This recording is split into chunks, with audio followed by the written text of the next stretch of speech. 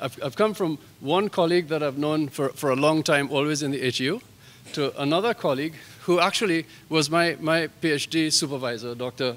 Althea Foucade. So I'm going to take my chairman's liberty, and I'm going to give her 1 more minute. She deserves this, so you'll have 16 minutes. Althea's, a lot of Althea's work has also been in the area of equity, of health financing and access and availability of services and so on. And she's today going to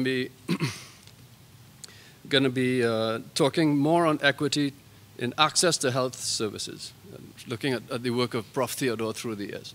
So, Dr. Foucade, your 16 minutes begins in 1 minute. You get 2 minutes.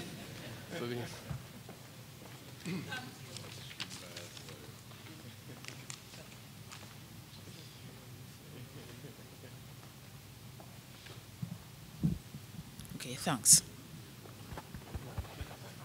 Hello. Okay, yes. And it's not that I'm obsessed with the cell phone. I will also be keeping myself on time there. Today, I will be speaking about equity in health, but looking really at Professor Theodore's contribution to the thinking pertaining to this topic, equity in health in the Caribbean, in particular. In some ways, I need to say I'm stepping out of my comfort zone a bit here. As a student in the humanities, my first degree was not in economics and so on.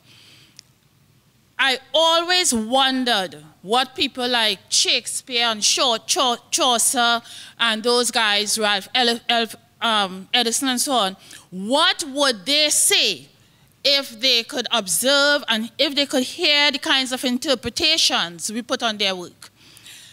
Today then, I'm hoping Professor Theodore would not be jumping out of his seat to say, I beg to differ. But I would be going through and I think trying to not overdo, but pick out from the many different pieces Professor Theodore would have done over the years. And again, I heard about 15 technical reports and different things going on during the past few days.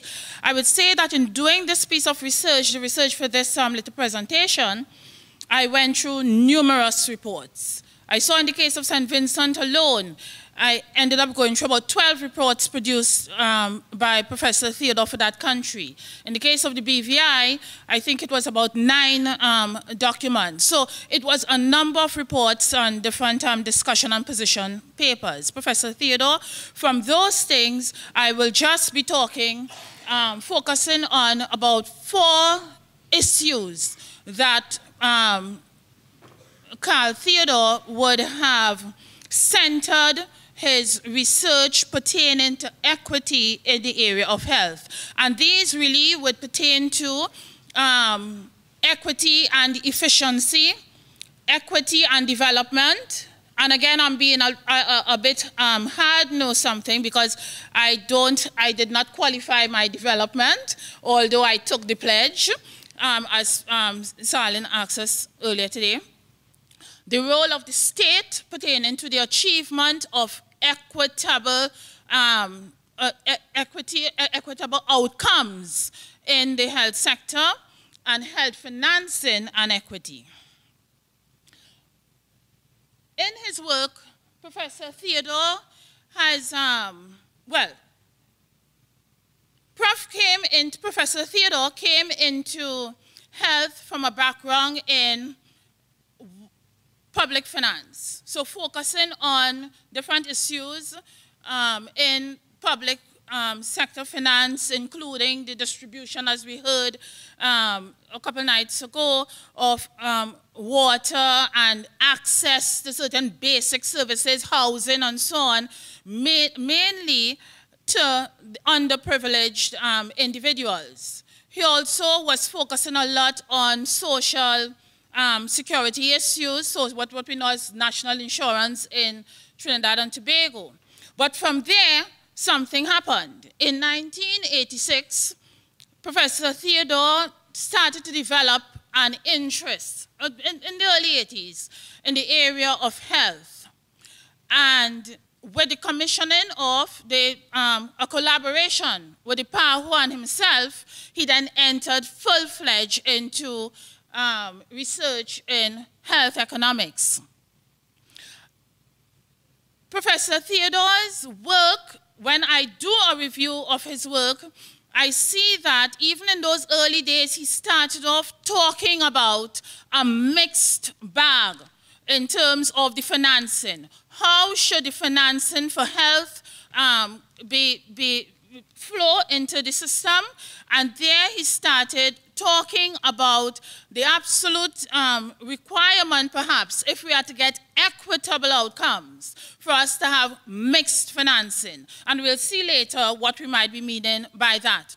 He also built his, when I look at the financing of the health system and his works, what I'm seeing is that central to that is solidarity-based financing, where we are saying that there is a role for social or national health insurance and for central government revenue and financing in the health sector if we are to end up with equitable outcomes.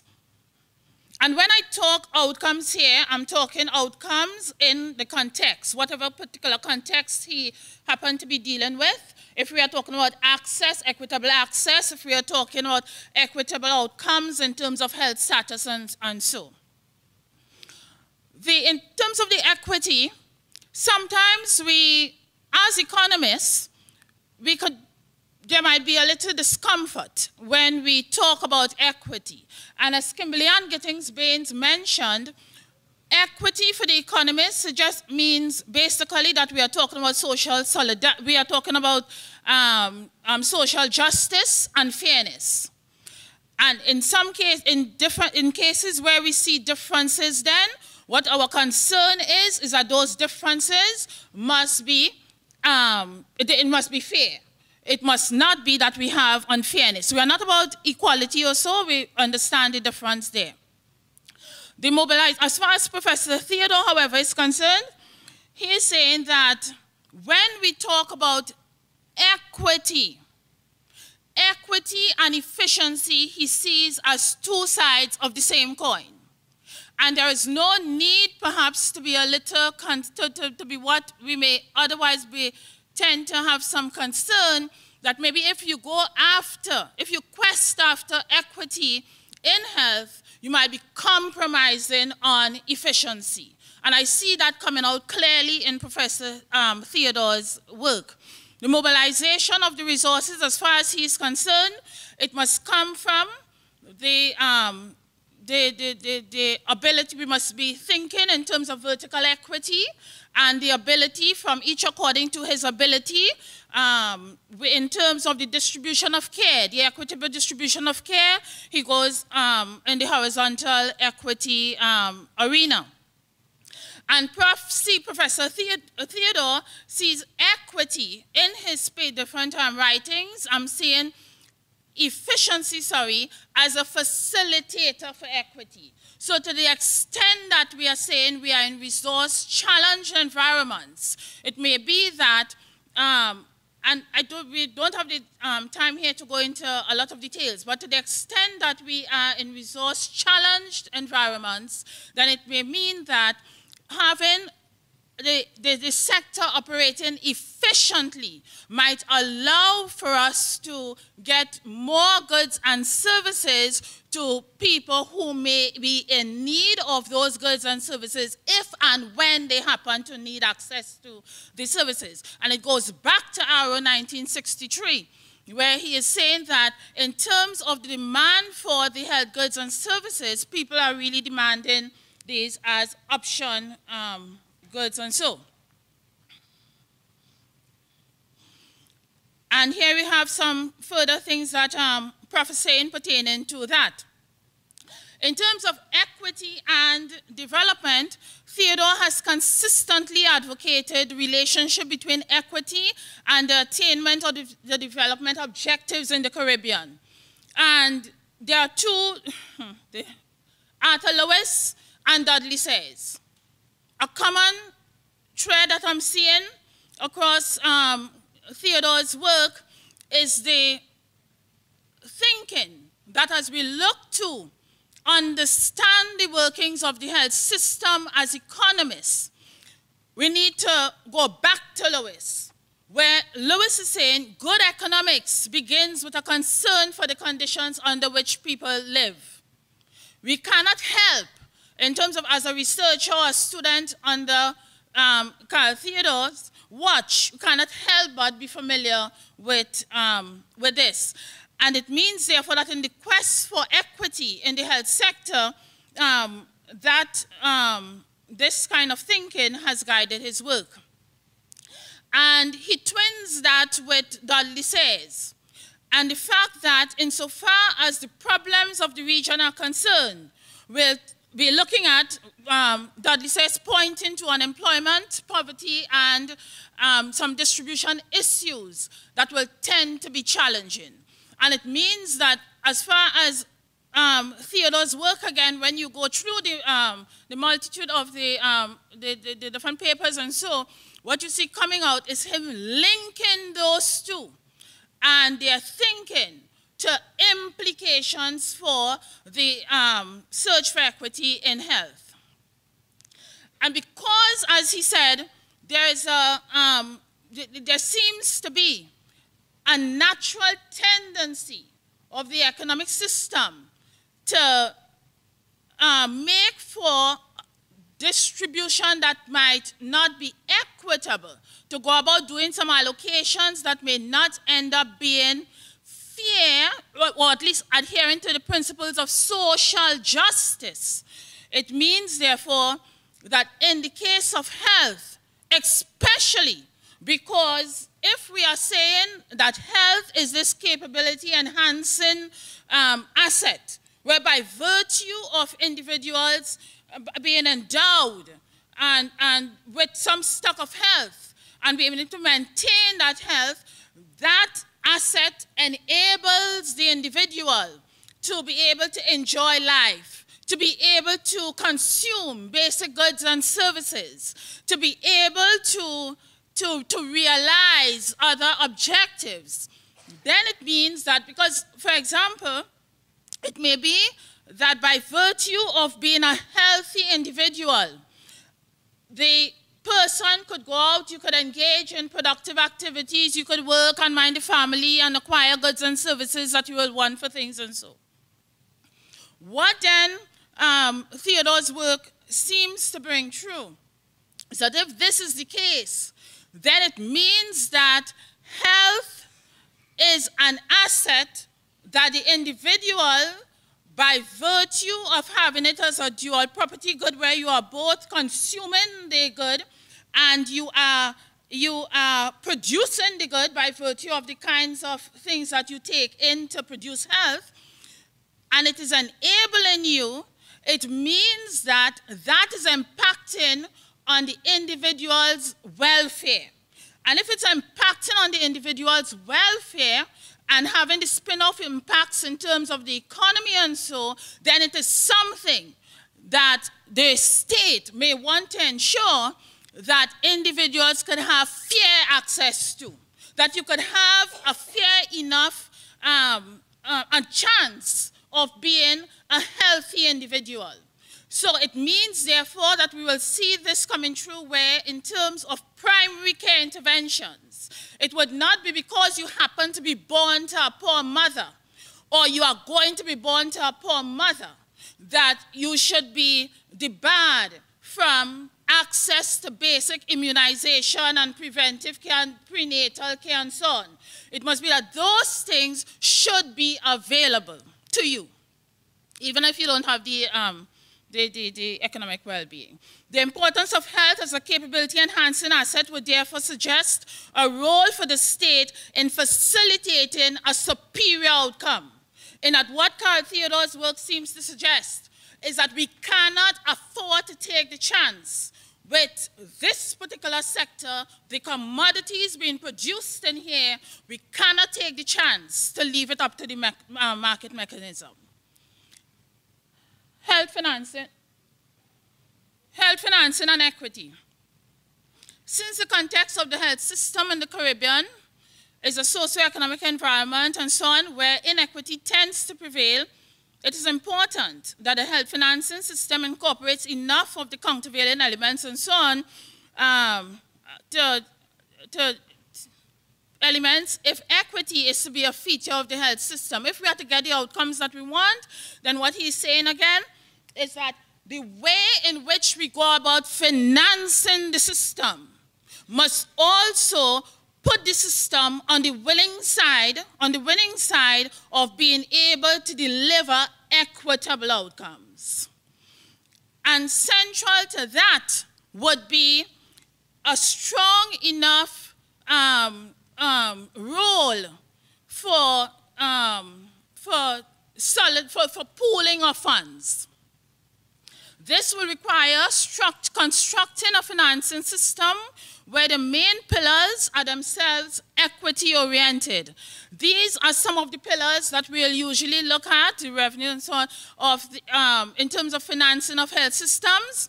And we pull out from those for special attention the social insurance and the general revenues when we are thinking in terms of putting the health system on the winning side.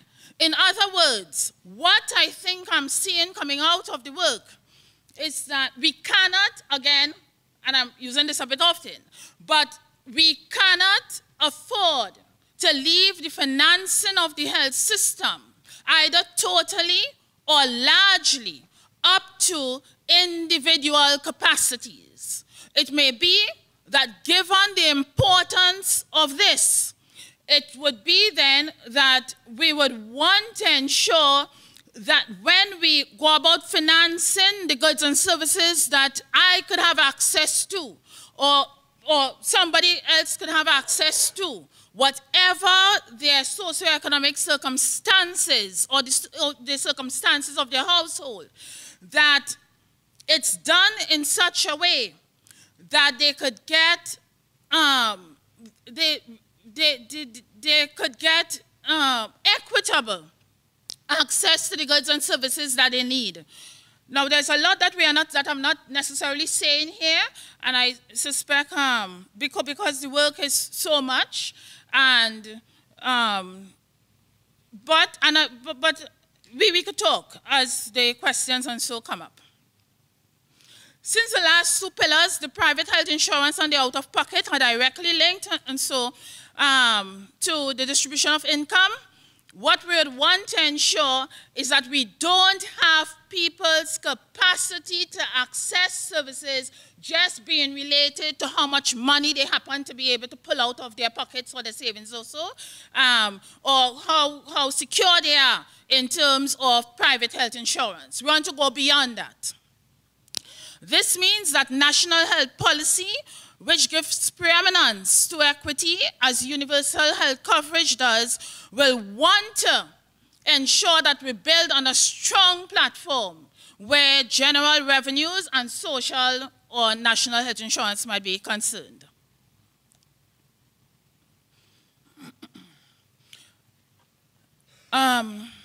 WHO has repeatedly made a point that health systems will perform better if, or words to this effect, that we limit the out-of-pocket payments. Theodore's conclusion is that private health insurance will make positive contributions to population health if the distribution of income in the society is itself tending to equity. So yes, we are very happy we need to have the private insurance, we can have that. But in terms of the contribution to and ensuring that we get the outcomes we want to get in health, as Mrs. Gittins-Baines and the panel earlier today, the armchair panel mentioned, if we want that, then it means that we may need to go a bit further to solidarity-based financing. And it may be that the elusiveness of implementation of social or national health insurance in our region might also be something that is causing better or greater equity in the outcomes in the health system to continue to elude us. And that then I want to end by just mentioning these three things. from what I'm seeing from Carl Theodore's work over the years from 86 to now, in the area of equity, I'm seeing that he's saying equity and efficiency, two sides of the same coin. No need for the nervousness there. It's not that when we ask for greater equity in the health system and the way in which services are delivered, that people could get access to decent health care, even regardless to their circumstances, regardless to where they happen to be born or live and so on. That does not mean that we are calling for a compromise of efficiency. Health is wealth. We are seeing that coming through. Your health is your wealth. A nation's health is the nation's wealth. And it means, therefore, if that is so, then equity in the sector becomes extremely important. And because of the natural tendency of the market system in terms of the distribution efforts and so on, this is one commodity that we definitely don't want to leave up to the market forces. We want to recognize any time, and it's in the areas in which the market is failing, and for other systems to kick in to take care of that failure. Thank you.